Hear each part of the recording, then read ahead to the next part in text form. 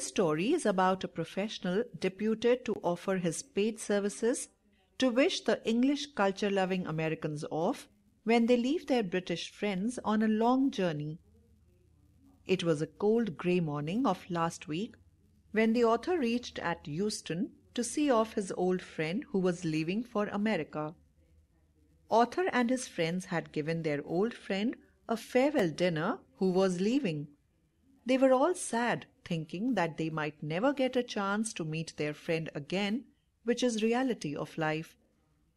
All the friends accompanied him to the railway station to see him off. The sadness and stress was clearly visible on each one's face. Suddenly the author saw a partly middle-aged man who was talking from the platform to a young lady at the next window. His fine profile was not clearly familiar to the author, and he assumed him to be her father.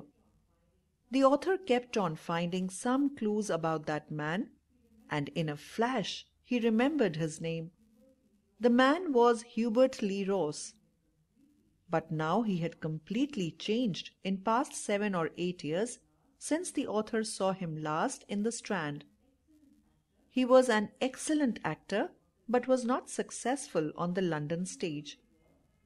Hubert Lee Ross looked prosperous and solid now. He was now looking like a banker in his clothes.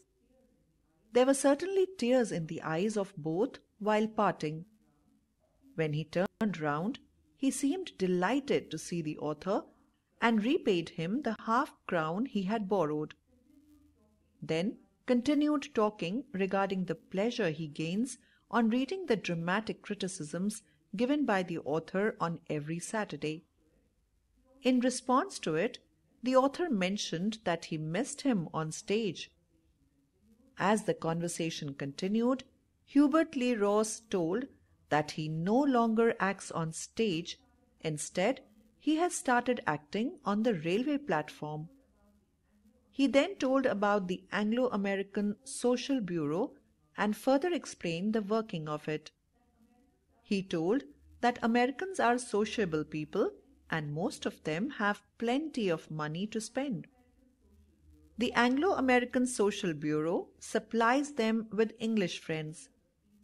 50% of the fees charged is paid over to the friends and the other 50% is retained by the Bureau. And he was an employee who was just one of the seers off. The Americans who have no friend in England hire seers off from the Bureau against the fee that they could afford. They send the fee to the Bureau along with date of departure and a description by which the seer off could identify them on the platform, and then they are seen off. Then Lee Ross explained about the worth of it. He said that it earns them the respect of the guard. It saves them from being despised by their fellow passengers. It even gives them a footing for the whole voyage. Besides, it is a great pleasure in itself. He further mentioned that one can't act without feeling, and the tears in his eyes were not forced. Rather, he was moved when the train started, but one can't express their feelings.